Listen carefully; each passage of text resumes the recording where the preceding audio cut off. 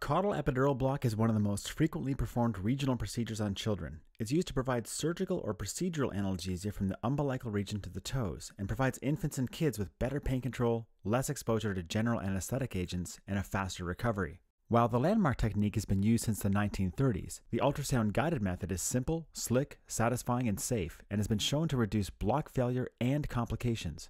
In this video, we'll describe the rationale, anatomy, sonoanatomy, and technique for ultrasound-guided caudal block. If you want to perform caudal blocks safely and effectively, you must know the anatomy. Here's a sagittal view of the end of the vertebral column. We see the last two lumbar vertebrae and the sacrum, made up of 5 fused segments. At the very end is a coccyx, or tailbone. The lumbar spinal canal runs between the vertebral bodies and the posterior arches of each vertebra and continues down to the sacral canal. Note that the posterior arch of S5, and sometimes S4, is absent. The opening it leaves is called the sacral hiatus, and this is how we're going to access the caudal epidural space. The sacral hiatus is covered by the sacrococcygeal ligament. The dural sac typically ends midway along the sacral canal, at about S3 in infants, and shifting cephalad to S2 by age 3. It contains CSF and the cauda equina. Distal to the end of the dural sac is what we consider the caudal space. This is where we're going to deposit our local anesthetic. It contains the few remaining sacral nerves, the coccygeal nerve, as well as some epidural fat and a plexus of epidural veins. The caudal epidural space here communicates easily with the thoracolumbar epidural space, so that with enough volume, local anesthetic placed here can move north and get you a block of the lower trunk. Here's a posterior view of the sacrum. We can see the sacral hiatus at the most caudal aspect, flanked by 2 bony prominences, the sacral cornua. These are remnants of the unfused vertebral arches. In the landmark-based technique, we're taught to feel for the posterior superior iliac spines and imagine an equilateral triangle, with the apex giving us a location of the hiatus between the cornua. This sounds easy, but it's often challenging because of anatomic variation and excess subcutaneous fat. Which brings us to this question: does imaging help? You betcha. Here's the issue. Most of the time, the landmark technique works just fine. But in up to 25% of cases, the needle tip and local end up in the wrong place. Subcutaneous injection is not uncommon, leading to a failed block. The AP distance of the sacral hiatus is not large, usually about 3 to 5 millimeters, so it's easy to push the needle through and into the substance of the ventral sacrum, especially because it's incompletely ossified and quite soft. Finally, the dural sac in newborns is about 10 to 15 millimeters away from the hiatus, but can be less than 5. An intrathecal injection has been known to happen. Ultrasound helps by taking all the guesswork out and allowing you to place a needle accurately in the caudal epidural space. Ultrasound guidance has been shown to reduce the number of needle passes and the incidence of subcutaneous, bony, or intravascular needle placement compared with the landmark approach. These authors went so far as to say that ultrasound use is so obvious as to remain unchallenged. Okay, so let's do it. The patient position is exactly the same as the landmark block. Patient on their side with the hips and knees flexed. This provides access to the sacral hiatus, but also tends to pull the dural sac cephalad slightly. A linear high-frequency transducer is placed over the midline of the sacrum, just cephalad to the gluteal cleft. You should see the vertebral bodies and arches of S2, 3, and 4, and the bodies of S5 and the coccyx.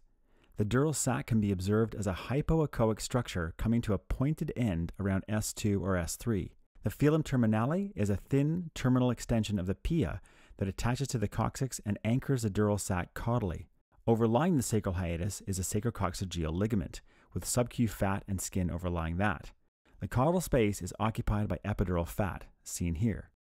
Traveling in a cephalad direction, we see the continuation of the dural sac into the lower lumbar region, as well as pulsations of the CSF being transmitted to the epidural space. Once you have the appropriate view, a needle is advanced in plane from the caudal aspect.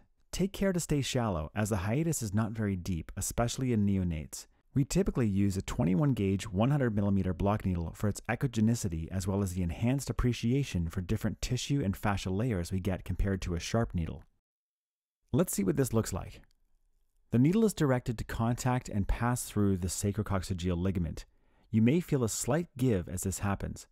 Aspirate and give a test injection with half a ml of saline. Oops, that looks like it's expanding subcutaneously. Let's redirect.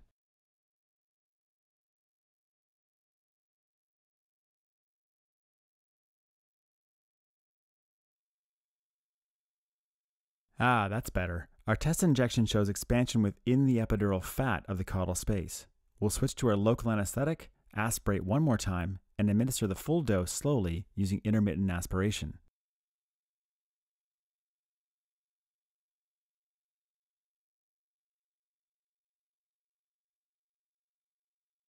For local anesthetic, we like 0.2% ropivacaine with epinephrine at 1 to 400,000. You're not after a motor block, so a dilute solution like this is effective and safe. Like all epidural blocks, it's volume that determines the extent of the block. If you're after sacral dermatomes only, say for genitourinary or perineal indications, 0.5 ml per kilo will do the trick. For lumbar dermatomes, say for lower limb surgery or inguinal hernia repair, 1 ml per kilo is appropriate. And then 1.25 ml per kilo is what you typically need to get up to the umbilicus and to provide visceral relief for manipulation of the spermatic cord and orchiopexy. For indications above the umbilicus, success rates tend to drop because of inconsistent cranial spread. Better to do a lumbar or thoracic epidural or a rectus sheath block. People have put lots of potions into the Caudal cauldron, but generally, most don't do much for block quality or duration and may cause side effects. These are the three most talked about. Clonidine does extend the sensory block and has been used extensively and safely. In a 1 mic per kilo dose, you won't see much of the sedation, hypotension, and bradycardia seen with higher doses. Caudal morphine is a great analgesic therapy, but does have the usual side effects such as nausea, pruritus, and because of the risk for respiratory depression, patients should be monitored postoperatively for 12 to 24 hours. Preservative-free ketamine does work, but concerns about toxicity to the neural tissues has pretty much killed its use. If you want to extend your block for routine single injection Caudal, use clonidine. Or you can place a catheter. Caudal catheters are easy to place and can be threaded up even to thoracic levels. Rather than use a stiff TUI needle, an easy approach is to insert an 18-gauge IV cannula, as in the single injection method, then thread a regular 20-gauge epidural catheter through that. The main challenge with Caudal catheters is knowing where the tip is, because they don't always go in a straight line. Historically, we used X-rays, myelograms, or stimulating catheters to confirm placement. But hey, we have ultrasound, right? Especially in infants and toddlers, it's easy to scan the lumbar and thoracic epidural space and watch for dural displacement when saline is injected to confirm the level. Here are suggested volumes for dosing a Caudal catheter. As is always the case with epidural analgesia, some titration to effect is required. When should you not consider a Caudal block? Well, certainly if there's something in the needle path, such as a pilonidal cyst or local infection by the gluteal cleft. Like any neuraxial procedure, the patient must have normal hemostasis in case of vessel puncture. And finally, Caudal blocks can be dangerous in patients with spinal dysraphism, such as tethered cord syndrome or dermal sinus. If a patient has signs of other spinal or meningeal anomalies or cutaneous stigmata such as sacral pits, get a proper ultrasound or MRI exam to ensure normal anatomy. And yes, things don't always go as planned, but in general, Caudal anesthesia is very safe. The biggest complication is block failure, and even that is only 1%. Now, the data from this excellent study comes from high-volume pediatric centers, and it's likely that the failure rate in less expert settings is somewhat higher. Blood aspiration occurs occasionally, but the rest of this list, and thankfully the very serious items, are very rare. Thumbs up indeed! Here are some Caudal tips and tricks. First, a common novice error is to drive the needle deeper than necessary, which usually results in hitting the coccyx or sacrum. This is partly because that's how we used to start the landmark technique, with a steep angle through the skin and then flatten out to pop through the ligament. With ultrasound, stay shallow until the needle is visualized on the screen and then adjust as necessary. Second, you may have read about the frog sign as a sonographic landmark. This refers to a transverse scan of the hiatus, showing you the two cornua, the eyes of the frog, the ligament, and the sacrum itself. While some find this truly riveting, it's unnecessary, as the midline or slight paramedian sagittal position gives you everything you need, and we don't advocate doing this with an out-of-plane needle direction. It could be a fragment of my imagination, but sagittal imaging in babies and toddlers is easy. Commit to using it, and you'll be fine. Okay, I'm done with the puns. Forgive me. Ultrasound-guided Caudal blocks are simple to do, and the imaging removes a lot of the mystery and anxiety for novices and pros alike.